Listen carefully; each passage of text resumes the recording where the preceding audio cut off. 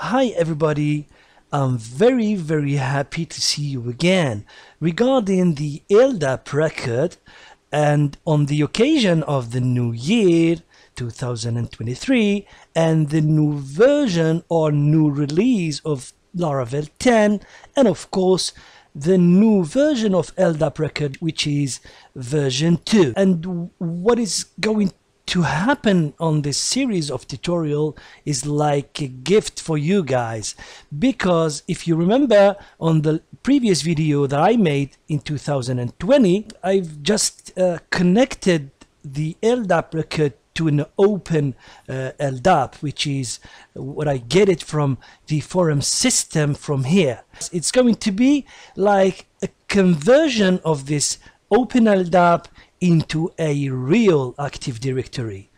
What I made, I transpose faithfully what is in the forum system, exactly the same attribute that you can find in OpenLDAP. I convert it into an Active Directory.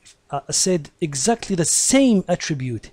If you can go here, you can find all the attributes through this website here. Okay, if for example go to Newton, you will find that Newton has a lot of attributes. For example, the UID, the mail, the CN, and so on.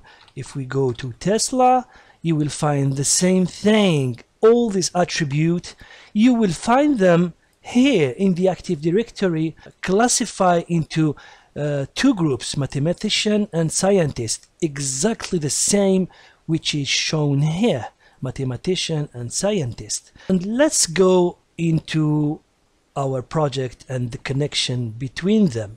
Thank you very much for watching this series, and see you soon.